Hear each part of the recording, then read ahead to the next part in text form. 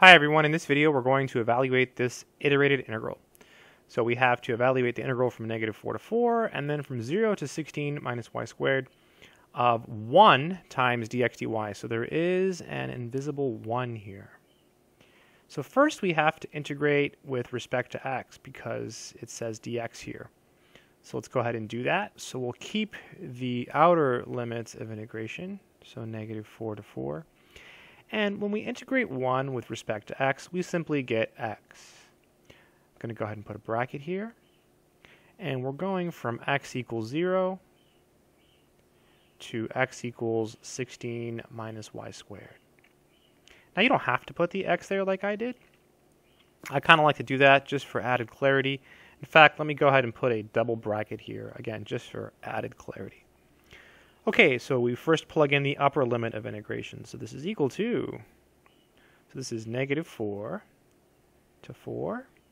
So plugging in the upper limit, we end up with 16 minus y squared minus, and then plugging in the lower limit, we get 0. And then parentheses, parentheses, and then we have a dy. All right, let's keep going. So this is equal to, this is the definite integral from -4 to 4 of parentheses 16 minus y squared dy. Now I really want to do a trick here. There's a trick you can do here that will make the problem easier. This is the graph of an even function, so and this is a symmetric interval. So basically what's happening is that you have an upside down parabola here, like this, and you're finding the area under this graph. So what you can do is instead find the area under half the graph. So go from 0 to 4 and then multiply by 2. Let's do it. Let's do it. We're pros. This is calculus. We can do whatever we want as long as it's correct. So to rewrite this as 2 times the integral from 0 to 4 of 16 minus y squared dy. Now, I'm being a bit abusive here. This is 16 minus x squared. If you were to graph this, it would be a sideways parabola. So it'd be a little bit different because it's dy. So let's just pretend it's x, and the argument is still the same. So now we can go ahead and integrate. This is equal to 2. When you integrate 16, you simply get 16y. Minus, and then when you integrate this, you get y cubed over 3. And we're going from 0 to 4. All right, let's keep going. So this is 2, bracket, plug in 4, so we get 16 times 4, minus 4 cubed over 3.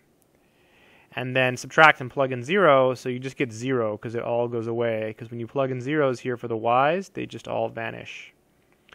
Let's be really careful here. So this is equal to 2.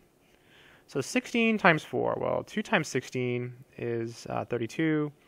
So times 2 again will be 64. So 4 times 16 is 64. 4 cubed is also 64. 64 over 3.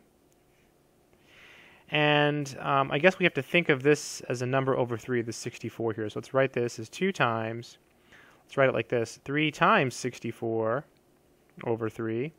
Minus 64 over 3. It's just a clever trick so that you can actually subtract them. So you want to write it with the same denominator. So this is 2. Now 3 times 64 minus 1 times 64 is 2 times 64.